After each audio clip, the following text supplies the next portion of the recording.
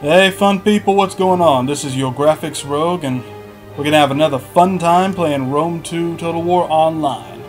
I am once again playing the mighty Roman Empire because I'm just the shit like that. My opponent today will be Napoleon du Quebec.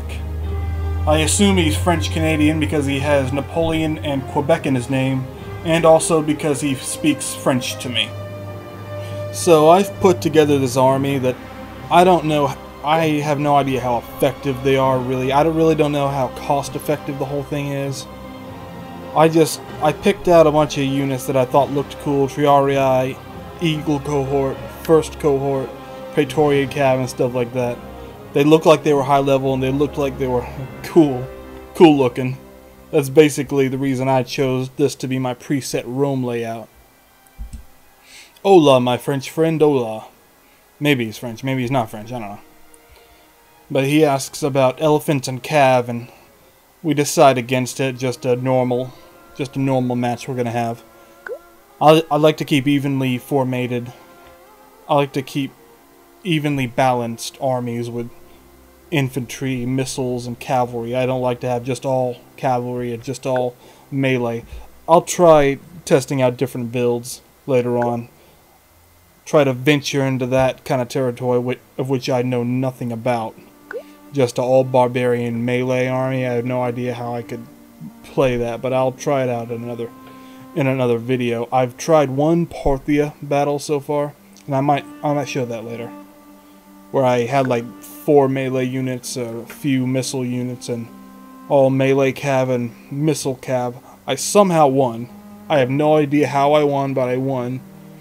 It seems to me in this game, missile cav isn't as devastating, isn't as fantastic a unit as it was in Rome 1, which is very disappointing. Tell my friend, ready when you are. We're about to start the match. My favorite faction to play, period, is Rome. Rome 1 got me into the Total War series in the beginning, and Rome has just always been my favorite faction. It's just so cool to me. Just the awesome imperial warlords of Rome conquered the world. The Total War series really got me into ancient history.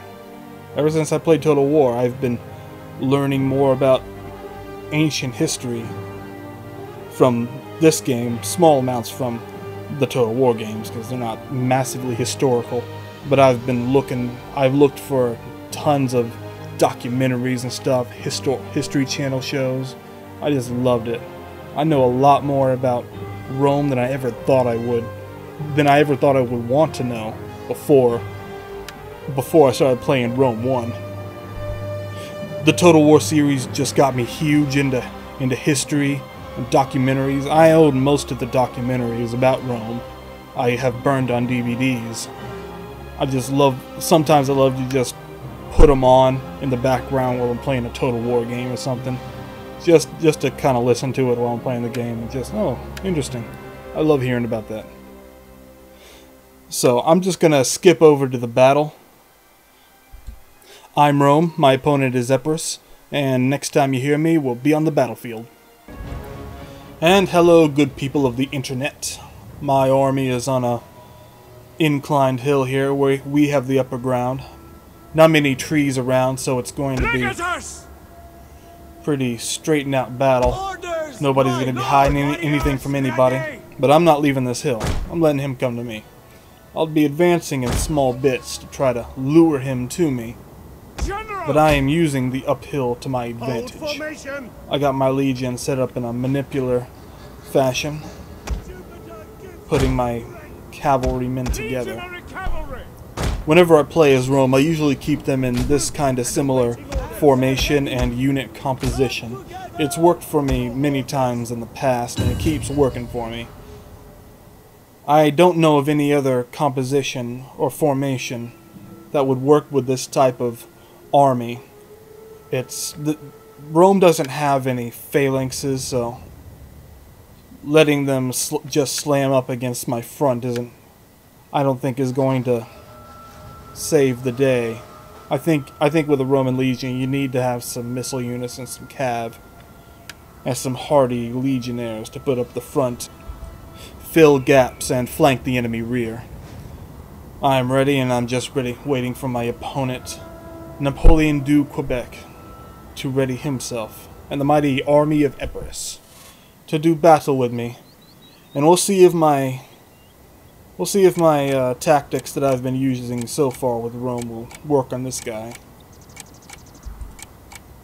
And it looks like we're waiting the full minute. That's fun. And appears the army of Epirus. I move my people up to goad the enemy coming at me. I don't think it's good to just stay where you are at the beginning. You gotta move your guys up. Not only as it's one courtesy to the other player not to just stand at your starting position, but also you want to goad him to come. He's got an interesting army composition. He's got a lot of cavalry, a lot of skirmish cav. He's got a few pike units, a few sword units, a couple of missile units. But he's planning on utilizing this cav. This is smart. He's going a wide flank on me. He is keeping his main center of the army steady in the middle, while he's sending some of his pikemen and his cavalry on both flanks to both distract me and ready himself to fully envelop my army. I'm not falling forward, I'm pulling my cavalry back behind my main army. I'm picking a couple of spear units to get on the flanks. Picking a few units to become my main center, a few units to put on the flanks to deal with any flanking incursion from their advanced party. And you can tell what he's going to do. He's got a lot of skirmish cav, so he's going to come up.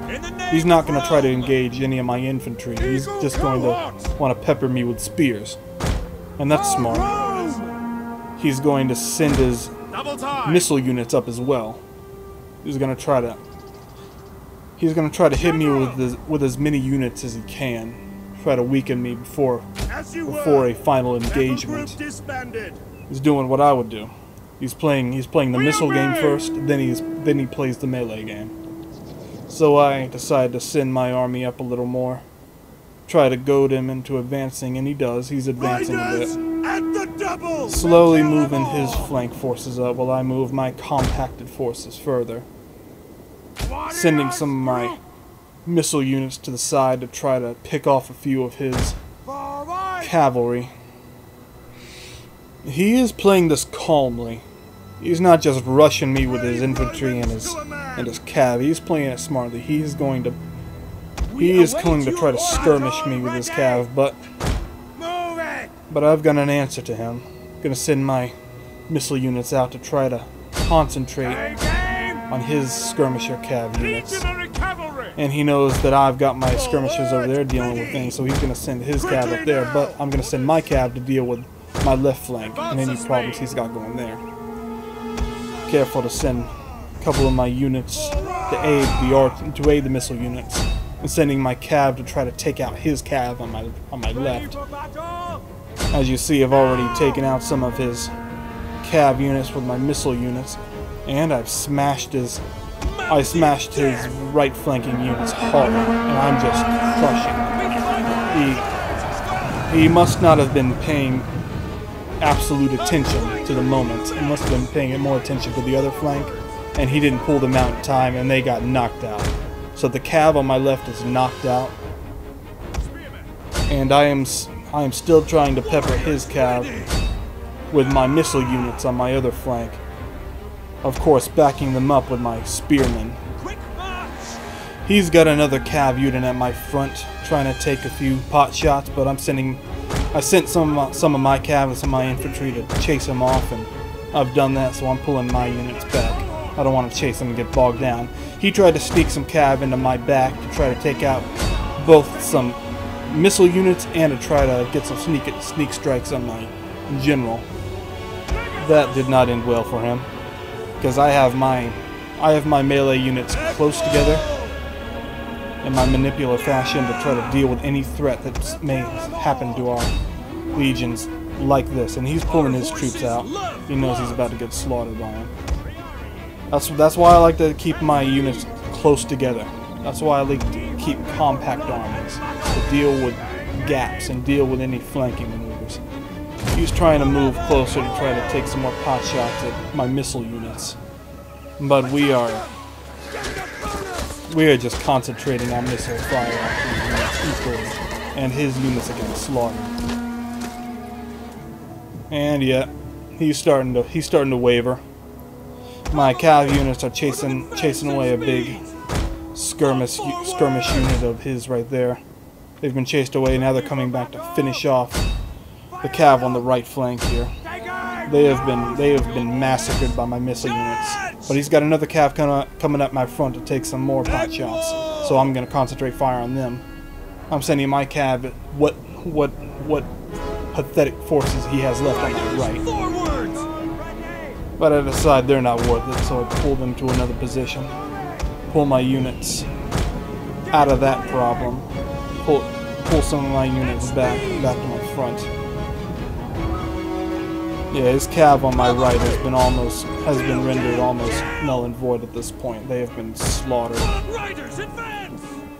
And he's sending one last big cav unit over here to try to deal with me. Isn't going to work. I send my missile units to concentrate fire on that unit. I send some of my cav out at that other unit on the left, and one of my cav units at their cav unit on my back, at my deck. Fire on them! And we've pretty much slaughtered the unit out our front with our missile strikes, and we're just pulling back the cav now. His cav at this point is basically no longer a threat. He must have forgotten about this unit back here, because my guys just charged them, and it just slaughters them. My melee cavalry just tear these guys apart. And my cavalry has done their job. Their cavalry has been slaughtered. They are no more. At this point, he begins to move up his flanking phalanx units on both the right and the left. He knows his cavalry attack has been defeated, and he's beginning to move up his infantry. He doesn't have any missile units, so that's going to be a problem for him. He's already saying he already knows it's about to get hot for him. He's moving up his troops trying to get in a flanking position, but he has no missile units. He has no cav units. He can still win this, but it's going to be very tough. I think if he did a few little things, he could win. He has phalanx units, and that can be devastating. But my missile units have a lot of ammo left, and they are just going to wreak havoc on some of his units, especially if I can get them behind some of the units. If I can get these missiles behind some of their phalanxes, I can tear them apart. Those units bounce off a lot of arrows from the front, but when you get behind them, you can tear units apart. So I'm moving up my line. I'm getting ready for his advanced line. He's got a long line of advanced units coming to face my center, and he's got a few pike phalanx coming to try to hit me on the sides, try to envelop me. But again, it's going to be difficult to do that without any cav support. And they are moving up slowly and steadily, phalanx formation. They're not thick. They're not thinned out units. I'm glad to see. But I'm starting to hit him with shots from the side. I'm focusing my missile units on that guy, and I am slaughtering him from his weakened side. His side is like butter. Not as buttery as the back of a phalanx, but they can lose a lot of people. So I've slaughtered a few of the units in that one phalanx. I start focusing on another one. He sends what remains of his cav unit in a suicide charge to try to take out my missiles, which was a bit smart, a bit not. Nah, it wasn't smart at all. But I dealt with that cavalry unit. They're done. Focusing fire on his phalanx units right there. Try to take as many as I can. Try to take as many out as I can at the time. Moving my cavalry around. I don't want my cavalry to get caught up in their pikes. And at this point, I send my flanking sword units to deal with those phalanx units. I should hit them on the side. It swiftly devastate them. They've got 2 more flanking units on my other flank, which I will deal with by flanking those flanking units. They have a long line coming at me in their center, but I'm confident that I'm ready for them. I move my troops into position. I've hit the back of their phalanx unit right there with one of my spearmen, and I surround them with my cav. So we've enveloped that unit terribly. Pop some general abilities to help the morale of my men. He's sending some troops to try to envelop my guys and try to take out my general. Yeah, his long line has a good advantage to just slip in and try to flank some guys, but they're thin, and that is a problem. Thinned lines are weakened lines, as far as I can tell.